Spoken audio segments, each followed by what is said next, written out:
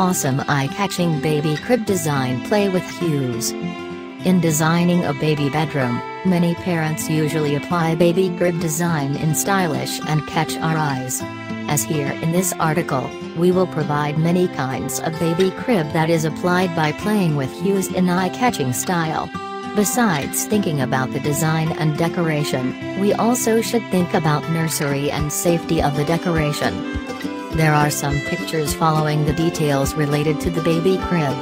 To get baby crib design and decor in eye-catching style, there is a colorful decoration. The baby crib is constructed by brown stainless steel in round shape with high framework. They cover the frame crib with pink curtain and pink and white bed.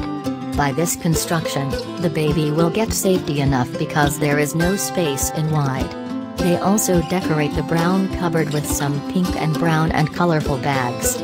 Other round framework of the baby crib is designed in black stainless steel with green and black polka dots bed. This green baby crib is better enough for the boy. If we are looking for big hues and light ambience, they make the baby room in wide using blue and white nuance. It is a contemporary triple nursery as baby cribs on the blue room, and they are designed in soft blue, green, and green cribs. Besides applying the 3 cribs, they also add 2 blue sofas with a blue sofa table for adult on the dark brown rug.